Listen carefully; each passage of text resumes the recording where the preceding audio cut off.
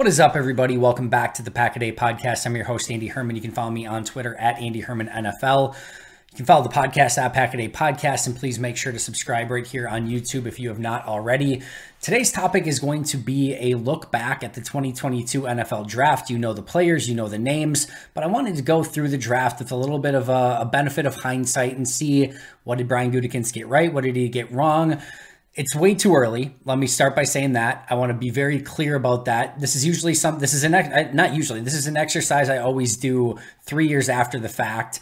You can see, I think 2016, 2017, 2018 out on PackerReport.com when I do this after 3 or 4 years after every single draft. So it takes time to evaluate draft classes. I'm not trying to do that in totality today, but I do think it's fun to just kind of look back now that we've seen some of these players through 13 games, both for the Packers and some players that were taken right around where the Packers were drafting as well, and see, all right, what did Gutey look, what does it look like Gutey got right? What does it look like maybe he got wrong? And, just kind of what was available out there when the Packers were selecting. So that's going to be today's main topic. Before we get there, just a couple quick updates really quick.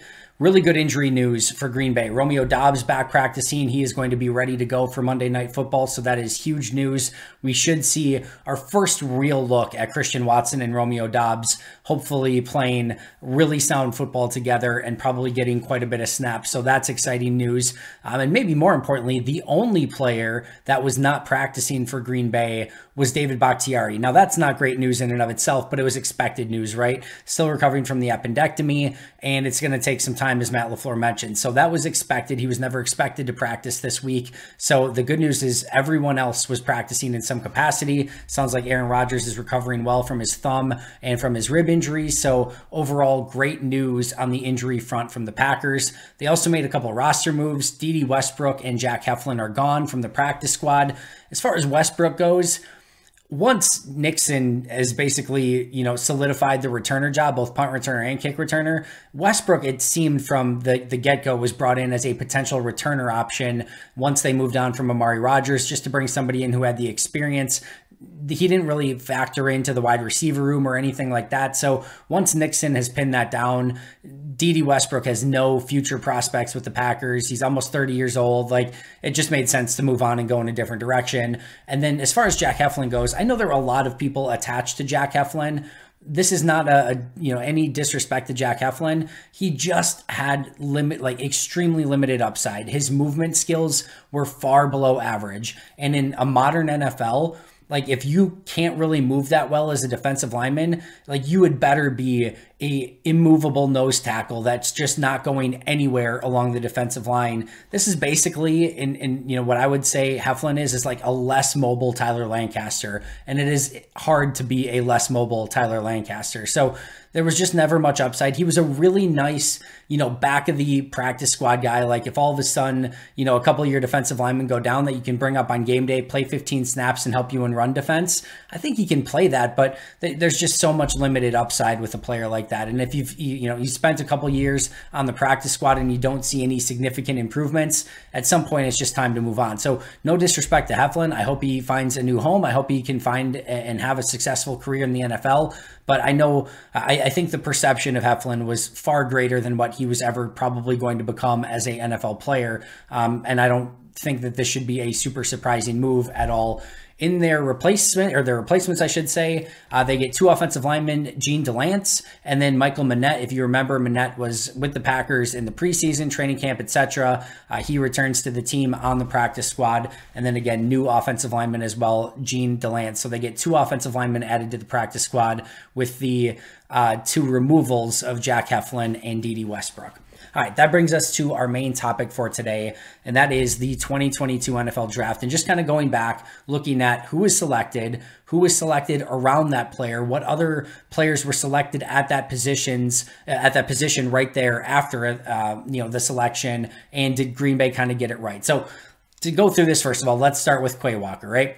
Quay Walker was selected number 22 overall out of the University of Georgia, obviously inside linebacker for the Packers, has started all season for Green Bay and has been huge in filling in for Devondre Campbell as well when Campbell was out. It's tough to imagine. I know this defense has been far below expectations, and I know that Quay Walker hasn't exactly had this standout season. You can see him learning on the job. You can still see him thinking. He will flash the wild play every now and again. You will see him get sideline to sideline. The speed, the athleticism is evident, but he is still learning on the job. All that said, it would be tough to imagine what this linebacker core would have looked like had Devondre Campbell gone down and there was no Quay Walker to fill in for him. We've seen some really bad Green Bay linebacking cores. I don't think Green Bay would have wanted to play a significant period of time with, and even Chris Barnes was out. So now you're down to Isaiah McDuffie, and, it just, I don't think it would have ended up very well. So his presence on this team was still, I think, very important throughout the course of the season. Here were the next 5 picks right after Quay Walker. Number 23 was Kare Elam for the Buffalo Bills, the corner. 24 was Tyler Smith, the starting offensive lineman for the Dallas Cowboys. Tyler Linderbaum, the center for the Ravens, has started basically all year. Jermaine Johnson, the edge rusher for the Jets. And Devin Lloyd, the linebacker for the Jaguars. So just to give you a heads up on some of the Pro Football Focus grades for these players, Elam, 391 snaps with a 58.3 grade. Tyler Smith, 849 snaps with a 66.7 grade. Linderbaum, 847 snaps with a 73.4 grade. Jermaine Johnson, 199 snaps only with a 71.7 grade. Devin Lloyd, 743 snaps with a 50.5 grade. For those wondering about Quay Walker, 668 snaps with a 50.9 grade. So Lloyd and Walker, the two inside linebackers drafted at the end of the first round, basically separated by about 80 snaps and almost an identical grade by Pro Football Focus. Now, we could look at all these, right? I don't think, Elam hasn't played enough and hasn't played well enough at corner. I think, you would take Quay over him right now. Tyler Smith would be a very interesting discussion. He has been the Cowboys starter along the offensive line. He's played some tackle. He's played some guard. He probably would have stemmed the tide while Bakhtiari and Jenkins were out to, start the season. And I think he would have been an integral member of this offensive line both now and in the future. You could make an argument of all right, but where would he play right now? With Bakhtiari out now, he probably is starting at left tackle. With Bakhtiari, there, if Bakhtiari's at left, Nyman's at right, you've kind of got all of your spots spoken for. Elton at left guard. You've got John Runyan Jr. at right guard, Myers at center. Maybe he's a depth piece, but with Bakhtiari's consistent injury issues, with Elton Jenkins starting the season on IR, with having to move pieces around going into next season, with Elton being unrestricted and a major contract decision on David Bakhtiari, you can make a strong argument that if you were to redo this, that Tyler Smith would have to be very, very much in the discussion. And he's played some pretty sound football for the Cowboys as well. Linderbaum, same thing. Although I think you get into a little bit more of a conundrum because if, Jenkins, Runyan, and Myers are all interior offensive linemen, right? So when Jenkins was out, having Linderbaum there would have been really, really nice. And you could argue that there's a really good chance that Jenkins is gone next year, which would mean that now they could have probably Linderbaum at center. You probably move Myers to guard and then John Runyan Jr. at the other guard. So you have your interior of your offensive line solidified. You can also make the argument that Linderbaum has been the best of those players so far. So you could go in that direction as well. Jermaine Johnson's looked good, but in limited snaps. And then Devin Lloyd, as I mentioned, that's basically just like a pick your flavor, right? Lloyd and Quay have both started. They've both struggled. They've both had their flashes. They're just not totally, but they're two different players. So it's kind of like, again, pick your flavor at inside linebacker. The next inside linebackers taken, Quay Walker was taken at 22. As mentioned, Devin Lloyd at 27. And then the next one, the only other one taken in the first 2 rounds after Quay Walker was Troy Anderson for the Falcons. He's played about a little less than 300 snaps with a 44.1 grade. So I think you can make an argument if they wanted to stick with inside linebacker that he got this right, that Quay Walker has at least been on par with Devin Lloyd, and Walker probably has the higher upside long term. Remember, Walker didn't play much in college, at least not as like a starting caliber player would. And, I think you can very much tell he's still learning on the job. I think the long-term upside for Quay is very high. If you wanted to take a Tyler Smith or a Linderbaum or Jermaine Johnson, Devin Lloyd, any of those instead of Quay, I think you could make that argument. I don't mind sticking with Quay here, and I think this is still going to be a very interesting long-term player for Green Bay. So certainly not like a home run pick so far, but I think if you look at the other picks around it, you're not having major buyer's remorse, and there's no inside linebacker that was taken in the first 2 rounds after Quay that you're like, man, they really messed up and didn't get this inside linebacker instead. So That is pick 22, Quay Walker. Now let's move to pick 28, Devonte Wyatt. Only has played 125 snaps with a 63.0 grade. As I've talked about on multiple occasions, when he gets in the game, he actually looks pretty good. He just hasn't gotten in the game much, and for some reason can't supplant the Dean Lowry, Jerron Reed, TJ Slayton grouping that are currently playing ahead of him. So that's where Wyatt's at. The next 5 picks were Cole Strange, the offensive lineman for the Patriots, who started all year with mixed results. George Karlaftis, the edge rusher for the Chiefs, who's started a good portion of the year, at least been a part of their primary rotation, 585 snaps for him. Daxton Hill, who has barely played for the Bengals. Lewis Cine, who was not set to have a role on defense, played 2 snaps on defense, and then, of course, had the season-ending injury. Didn't really look great prior to that, which is why he wasn't part of their core rotation. And then Logan Hall, the defensive lineman for the Buccaneers, who's played 293 snaps, only a 38.0 grade for the Buccaneers. So Strange has been up and down, like I mentioned, starting guard for them. I think if you would do this over with this next 5, the player I loved at the time, heck, I would have probably taken I know I would have taken Karlaftis at the time over Quay Walker. Karlaftis has been a bit hit and miss. His run defense hasn't been great. He's gotten pressures on the quarterback, but you will see if you watch him, you will see that like he kind of gets like stuffed, and then he gets stuffed, and then he gets stuffed, and then he gets like a pressure.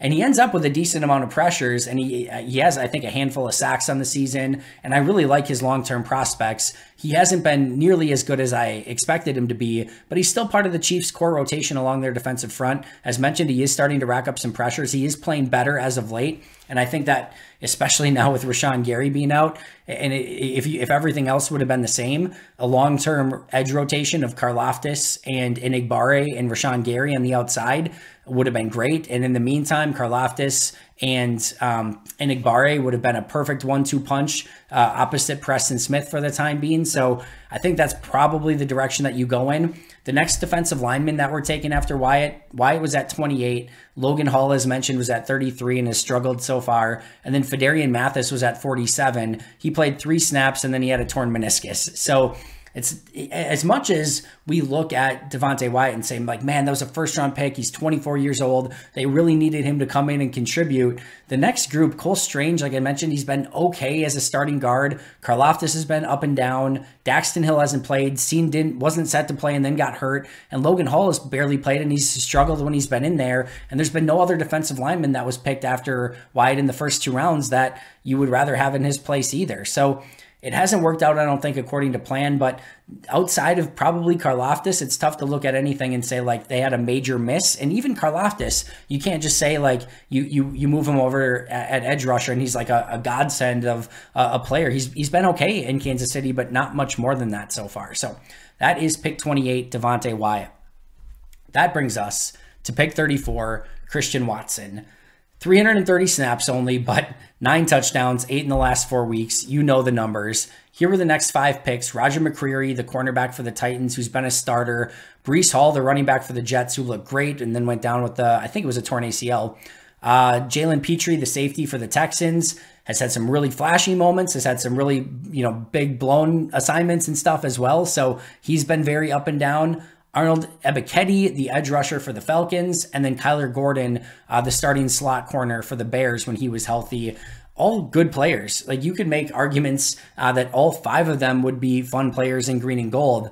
Nobody anywhere near what Christian Watson has brought to the table. So I don't think there's any question about this one. If you could redo this, you're definitely taking Christian Watson. The next wide receivers taken, Watson was at 34. At 43 was Wan'Dale Robinson for the Giants. 44 was John Mechie for the Texans, who was out for the season. 50 was Tyquan Thornton for the Patriots. 52 was George Pickens for the Steelers. 53, Alec Pierce for the Colts. And 54, Sky Moore for the Chiefs. Some good receivers here. Watson, as mentioned, a 71.7 grade on 330 snaps. Wan'Dale Robinson, a 72 grade on 229 snaps. Pickens, 685 snaps, so he's played significantly more, 65.8 grade. Alec Pierce, 63.1 grade on 530 snaps. And Sky Moore, 71.7 grade on 258 snaps. you had a lot of really good options here.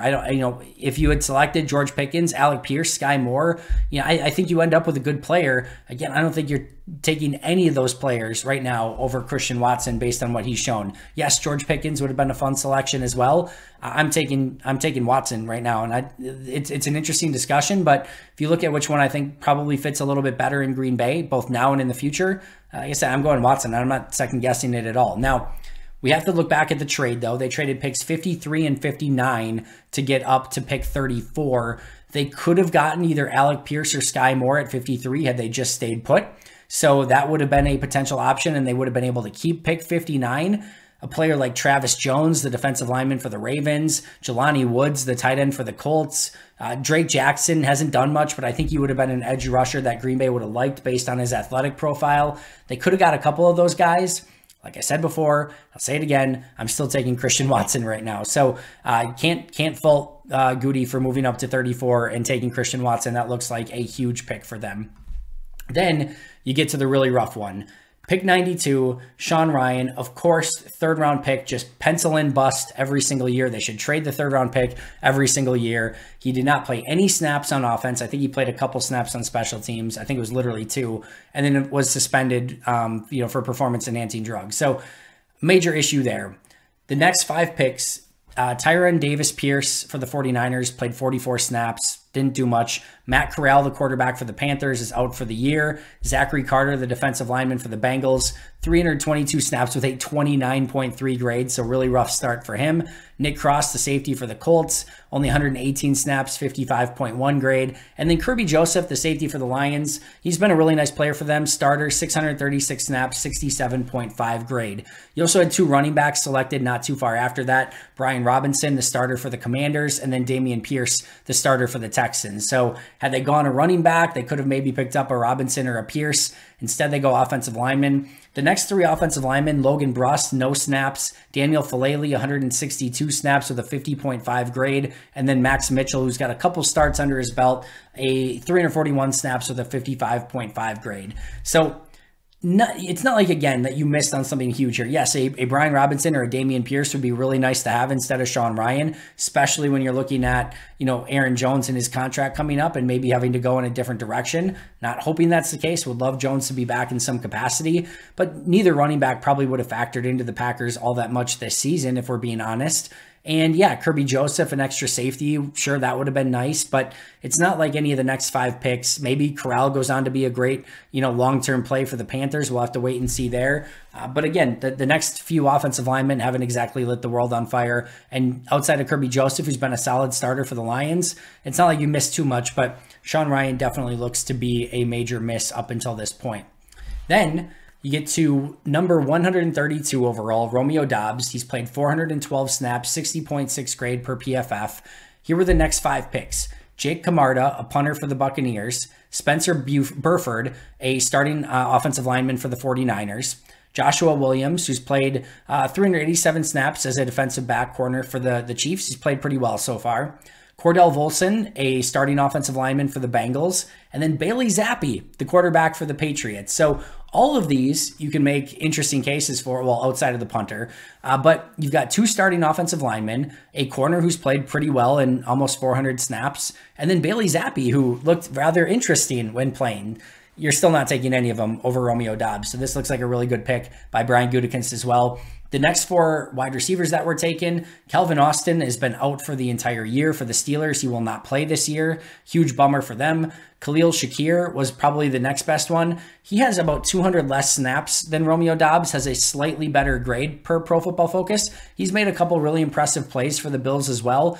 You're still not taking him over Romeo Doubs right now. And then the next couple were Montreal Washington and Kyle Phillips, who haven't done anything. So this looks like another really sound pick for for Brian Gutekunst with selecting Romeo Doubs. And some of those guys would be fun. Volson and Burford would help out along the offensive line. Zappi would be a fun project at quarterback, but you're taking Romeo Doubs 100 times out of 100 given those choices. Then you get to Zach Tom, pick 140. 261 snaps, some starting reps, 68.0 grade, potential long-term starter for the Packers. Next 5 picks, Demarion Williams, corner for the Ravens. Kobe Durant, corner for the Rams. Chigoziem Okonkwo, the tight end for the Titans, who actually had a pretty nice game against the Packers a couple weeks ago. Sam Howell, the quarterback for the Commanders. And then Darian Kennard, the offensive lineman for the Chiefs. The next 3 offensive linemen taken after Zach Tom: Kennard, who we just mentioned, Matt Waletzko for the Cowboys, who hasn't done anything, and then Braxton Jones, who has been a starter for the Bears all year and has looked really, really good. 809 snaps, 74.0 grade, came in from day one, took that position, and has really held up really well, all things considered, especially being a fifth-round rookie there. So some interesting choices here. Okonkwo looks like a potential long-term starter at tight end. Howell, well, he didn't get to play, had some real flashes in preseason, would have been a really interesting project. And then Braxton Jones has been a starter for, since day one at left tackle for the Bears and has looked pretty darn good as well. You don't mind the Zach Tom pick. It would be tough to take Howell over him when we haven't seen any regular season snaps. Okonkwo would certainly be interesting, as would Braxton Jones. I don't think you're going to, be too upset that Zach Tom is your pick here. If you wanted to go Braxton Jones ahead of him, by all means, he's played more and arguably he's played better. I still like Zach Tom's upside, probably a little bit more, but you couldn't go wrong with either of those picks. Okonkwo would be a really interesting upside pick, and even Sam Howell, a little bit interesting. But again, I don't think you're going to be too upset about Zach Tom at pick 140 based on how he's played so far. Next up is Kingsley JJ Enagbare.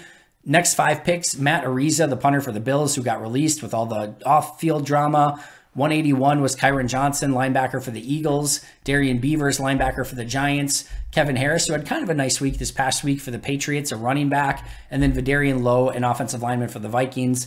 None have really done much. The next edge rusher that was taken was Sam Roberts at pick 200. He hasn't done much. This is a super easy one. You're taking JJ Enagbare out of those options. Again, 100 times out of 100. And really, so far you go through this. Sean Ryan, you would like to have back, but Quay Walker, he's at least in the conversation with the next group. Devontae Wyatt, same thing, even though he hasn't worked out, outside of Karlaftis, you don't really mind taking him over the other guys that were selected right around him or at the same position. Watson was awesome. Ryan was a bust.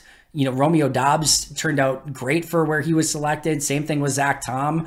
And then JJ Enagbare. So really great selections. And then that brings you to the 7th round. They had 4 7th-round picks. I'm not going to do the same exercise here for all 4 of them, but 228 was Tariq Carpenter, who's been on the roster and has actually shown some flashes on special teams. Jonathan Ford, redshirt season as a defensive lineman, who's on the 53 though. Rasheed Walker, same thing for the offensive line, on the 53, redshirt season, offensive tackle, of course. And then Samori Toure picked 258. I think the craziest thing is that they took Carpenter, Ford, and Walker over Toure. I said that at the time, even more so now, but what a pick at pick 258 to get Samori Toure, a player who might end up being, a really long-term wide receiver for them. Probably not ever like the guy, but, if he ends up as like a, 4-year guy as your, number 4 wide receiver, by all means, that sounds awesome. So like the group overall, especially for 7th round, these again are, blindfold yourself and throw darts at a dartboard. To have 4 guys that at least made the initial 53, one of which has shown some signs of being able to maybe make a player out of himself down the road. Tariq Carpenter, kind of a core special teams guy already, and then two developmental guys, one on the offensive line, one on the defensive line. You don't hate that. There's 3 players that would have been of some interest in some way. 251, Isaiah Pacheco, the running back for the Chiefs, who's had a really nice season as a rotational running back for them. That would have been a great pick. If they could have taken him instead of a Jonathan Ford, that probably would have looked really good. Pick 255 was Trenton Gill, who's been the punter for the Bears, has had a nice season. That would have probably got you maybe closer to a long-term punter instead of just kind of a stopgap with Pat O'Donnell. Not anything, again, you're losing any sleep over. And then Mr. Irrelevant, pick 262, Brock Purdy, quarterback, San Francisco 49ers, who looked almost phenomenal last week. We'll see if the Cinderella slipper falls off as he moves forward and if it was just kind of a 1-week thing. But that was a pretty impressive performance from Brock Purdy. That would have been an interesting selection for the Packers as well. But again, you're not losing any major sleep, and Carpenter, Ford, Walker, Toure, all in the 53, all have some long-term prospects, and Toure, a really, really nice pick at 258. A couple other quick notes in regards to this draft. 6th round pick, number 209 overall, was actually Luke Tenuta, who they were able to claim off of waivers. So they actually got an additional 6th round pick in this draft as well. They just got him, via waivers rather than actually selecting him. And he is still on the 53-man roster, has not made any impact, of course, yet, but we'll see if they can get something out of that. It's a bonus 6th-round pick. It's not a bad thing to claim that player and see if he can ultimately turn into something. So they actually were able to pick him up as well. And then 3 undrafted free agents that are still on the roster that they initially signed. Jack Coco, a long snapper, of course, who's been their long snapper all season. Caleb Jones, who made the 53 and then went on the non-football injury list. He's working his way back. We'll see if he actually gets back to the 53 or not. And then Tyler Goodson, who is on the practice squad. So overall, like I said, you'd really like that Sean Rhyan pick back. You could make some arguments with Quay Walker and Devontae Wyatt if you could have gotten, somebody that was picked around there that maybe would have been a little bit better. Maybe one of the offensive linemen for Quay, maybe George Karlaftis for Wyatt, but you love the Watson pick. The Sean Rhyan one you would love to have back, but it's not like there's a Pro Bowl rookie that's playing that was selected right around him that you're, just super ticked off about. Romeo Doubs, great. Zach Tom, great. JJ Nigbari, great. And then 4 7th-round picks who have some upside, including Samori Toure. So this seems like a very, very good draft for Brian Gutekunst. All of these players we're going to, of course, closely monitor as their career continues. We won't know until 3-4 years from now to see where these players are at and just how good this draft can ultimately be. But positive signs early for these draft picks, and what Brian Gutekunst really needed to be a strong draft, he might have gotten a very, very strong draft. So we will wait and see. We will continue to watch these rookies closely, but that's going to do it for our episode today. I hope you enjoyed it. I'll be right back here tomorrow with an all-new episode, so make sure to subscribe if you haven't already. But until next time, and as always, go Pack Go.